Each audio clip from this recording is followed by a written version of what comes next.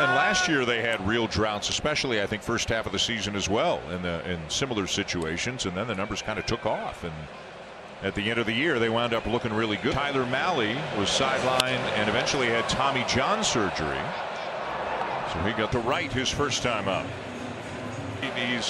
His eyes tell you what he's thinking. And there's a base hit between third and short for Kirk.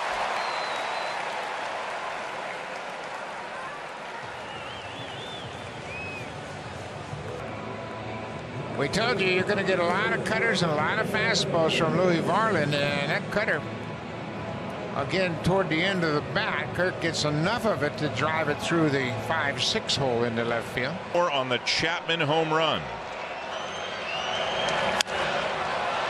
This is popped up into shallow left. Correa backpedaling and will make the catch. That'll end the inning for the Blue Jays. Inched his way up the system, and he's a strike. And he shoots it into right, a base hit. Kind of your prototypical opposite field line drive there from Kirk.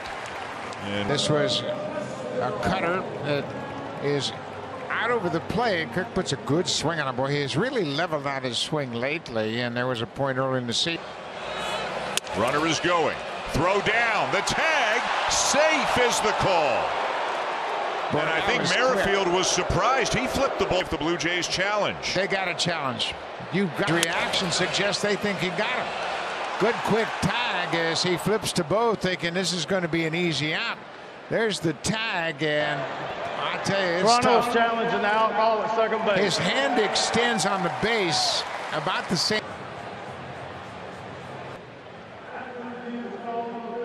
The runner is safe.